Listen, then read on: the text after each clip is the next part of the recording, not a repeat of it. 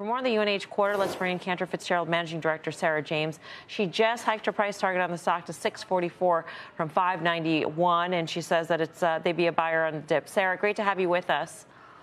Thanks for having me, Melissa. In terms of what is exerting pressure on UnitedHealth right now, what will abate as time goes on? What will no longer be issues? Because some of it seems structural here. Absolutely. And these are all industry events that should be hitting their peer group, which is why you saw the sympathy trades and the rest of the group. But we've got Medicare costs going up. Part of that is the IRA. That's going to continue. We're closing the donut holes, so seniors have less of an incentive to manage down their spending, and that's going to continue. We just saw a little bit hitting this year because of some manufacturer actions on pitching to doctors to get those script numbers up.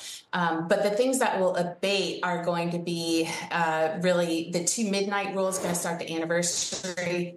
That was a regulatory change allowing hospitals to charge more for an inpatient stay, classifying them as inpatient instead of observation. That's like a 4x difference in the cost per stay. For the same stay. And then also on Medicaid, coming out of the pandemic, a lot of people gained coverage. We've gone through now the process of checking everyone's income. It cut a lot of people off, some of them for not having the right contact information. They came back on when they needed a doctor visit, so they're coming in with higher costs. So these Medicaid costs and then also the Medicare hospital ones, they're going to start anniversarying, and we're hopefully going to be getting some price relief there on the Medicaid side.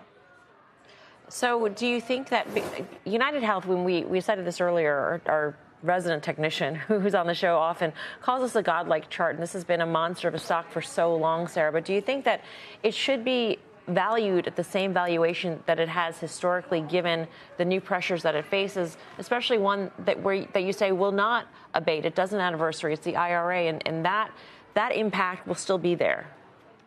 Yeah, that's a great question. And I think where investors are really struggling with this is you've had several quarters in a row with MLR above expectations. And this is supposed to be the gold standard safety play. And you see that in the valuation. So right now it's trading at about a 3-turn discount on 26 PE to where it's historically been. But it's still well above its peer group. We hiked our price target up this today because we actually think this is a great time to buy. There's a lot of their businesses that we think are going to be getting better going forward. That's Optum Insight, their healthcare IT piece, Optum Health, which is their hospital and doctor area. And we do think that there is going to be, because of that price relief coming, some improvement on Medicaid margins, as well as hopefully down the line, Medicare margins. So we think buying on the dip is a great move today. Sarah, it's Tim, and we like to buy on dips, or there's certainly a trading element to the show, and that's why if you want to add in the fundamental call you have here, and those multiples are about as attractive as we've seen in UNH in a while. But Andrew Whitty, some people consider to be overly conservative, and that would make your trading call even that much more interesting. Any thoughts on that? I mean, it feels like he was not kitchen sinking, but he was not going to give you a glimmer of light today. Yeah, that's been a huge debate as I talk with investors throughout the day is this the clearing event that we all hope it is? And we think it is. When they put out guide of 8% growth, that's well below their normal 13 to 16. It's below where consensus was at 12% and buy-side expectations of 10. We think that they took all of the bad costs that are happening in 24, assumed that there's a good amount of pressure that continues, priced for that to get some relief.